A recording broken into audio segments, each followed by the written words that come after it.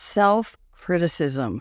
Is your inner critic torturing you? So many of us, so many people have this constant stream of self-critical thought that really makes our lives miserable. So if you've been trying to stop this inner critic, but really having difficulty doing that, I'm going to give you a totally different approach. Rather than stop the inner critic, we're going to give the inner critic different language, and we are going to understand what the real purpose of the inner critic is, which will, over time, stop the abuse. And if you're at the beginning of your journey trying to be nicer to yourself, listen in for some tools you can implement and practice.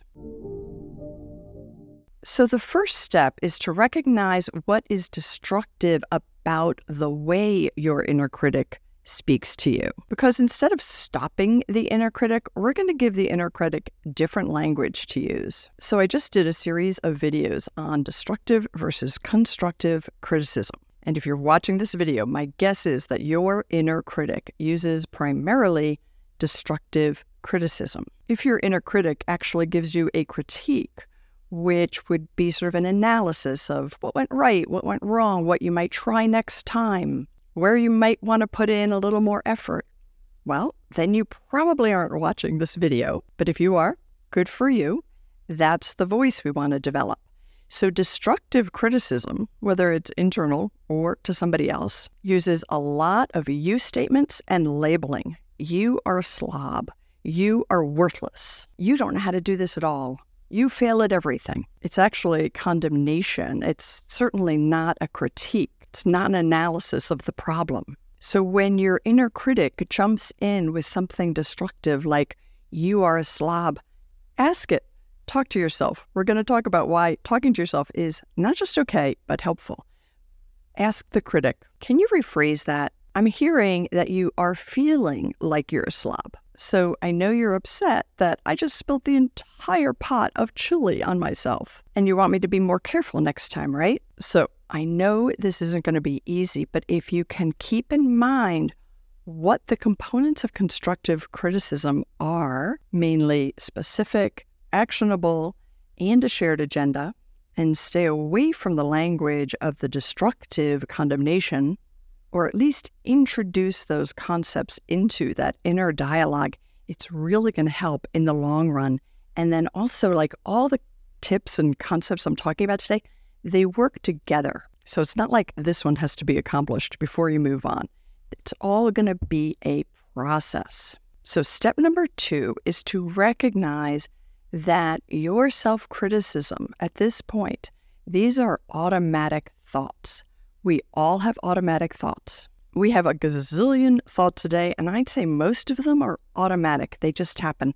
We don't have to take them all seriously. Automatic thoughts are usually repetitive, and they feel like they're true, but that doesn't mean they're true. Beginning to look at your thoughts instead of letting them totally consume you and overwhelm you, looking at them, develop some space. It develops a space where you can see the thought and analyze it, but not have to be totally in it. So when your inner critic jumps in with some destructive criticism, you can say, that's an automatic thought. Label it. Labeling the thought really, really helps us create distance. So the next 2 steps to this process are going to really help, both with the rephrasing of the criticism and with the recognizing it as an automatic thought and knowing you don't have to believe it. And one of those steps is recognizing where this voice came from and why it developed. And then also developing self-compassion, which I know right now might seem totally impossible, but bear with me. So step 3, recognizing where this voice came from. So for most people, the self-criticism and the inner critic come from an internalized voice of a parental figure or caretaker or someone very important in your life when you were a child. Now, many, many people can recognize right away, oh yeah, that's the way my dad used to talk to me, and that's the voice I've internalized. Other clients of mine, as most of you know, I was a psychotherapist for 20 years helping people with these issues of these automatic thoughts, anxieties, self-criticisms. But if people didn't recognize that voice as, who it came from right away, they might say, no, nobody ever talked to me that way, but I know that my mother felt that way or my father felt that way. That's how my mother or father would talk to themselves. So sometimes children can absorb this stuff by osmosis. And I'd say the third category where I've really seen this voice develop from, if that sentence made sense, but would be bullying. So for people who were bullied in grade school, they very often develop this internalized voice. And this internalized voice is basically repeating to yourself what the bully said or what the abuser in your life said. Because here's the sad thing for children who grow up with abusive parents is that children believe what their parents say. So even though you probably hit an age, a certain point in your life where you knew it wasn't true any longer, when we are young, we really, really absorb what we are told about ourselves. A child's identity develops because of the people around them and the way that they are responded to. And early in life, it's the primary caregivers, and then school becomes an influence, of course, teachers, other children, possible bullies. But our self-concept develops in terms of how people relate to us. And unfortunately, if we have a parent who was damaged very young themselves, and they treat us as if we are damaged, we develop a self-concept that we are damaged. But in fact, we were being treated as if we were damaged because the other person was damaged. So this takes a lot of healing, but a good first step is to begin to see that internalized voice differently. And know that even if you can really identify where that voice came from, it's not your dad's voice, it's not your mom's voice, it's your voice, internalized, that reflects their voice. So it is separate. It's separate from their voice. It's yours, and you can change it. So that's just an important piece, because I've had clients who've been like, oh, well, that's my mom's voice. It's never going to go away. No, it's actually not your mom's voice. It's your internalized version of your mom's voice. And then the other thing to recognize about this internalized voice is that it's actually trying to protect you. Now, I know that probably sounds totally nuts, but if you really think it through, that voice is trying to protect you so you can stay connected to your caregivers or to other people. So let me give you an example. Let's say you were bullied as a kid. Let's say you were a boy, and one day, second grade, you began to cry about something. And the other kids just jumped in and jumped on you, cry baby, and then never let it go. That whole year you were called crybaby. Well, you're going to develop an internalized voice that says, don't cry, don't cry. And every time you feel like crying, your internalized voice is going to say to you, you're a crybaby, stop crying, you're weak, you're useless, we'll go on a rant. Why? Because it doesn't want that to happen to you again. So it doesn't want you to cry because it doesn't want other people to pick on you, because it wants you to be able to be comfortable in the classroom around other kids. All right, that's sort of a simplified example, but probably with a little bit of investigation, you'll be able to figure out what that internalized voice developed or what reason it developed, what it was trying to protect you from, and it still, in its own way, is trying to protect you now, even though it's torturing you.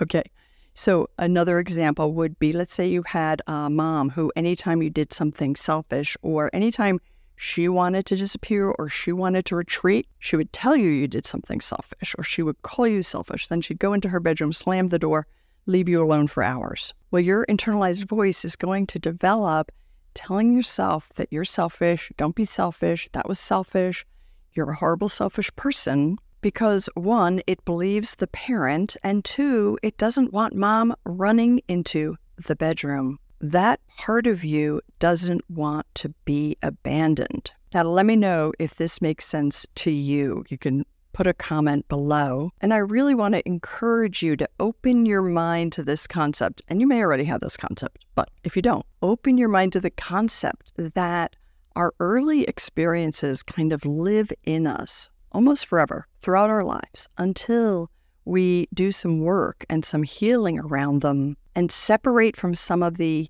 automatic patterns that have developed. So the next step, that's the developing some self-compassion for yourself, both for this inner critic, some self-compassion for the inner critic part of yourself that was trying to protect you, and self-compassion for the parts of yourself that you feel aren't worthy, and compassion for yourself for what you went through. And that definitely takes time, but even there, just opening to the concept that it's possible to develop self-compassion for yourself, and that understanding some of these patterns, why they developed, can really help with that self-compassion.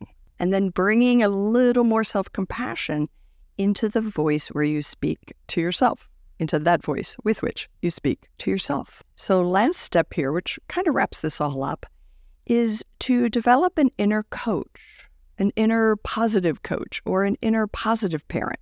And you might have had one. You might have had a parent who was encouraging and helpful. You might have had a grandparent, a teacher.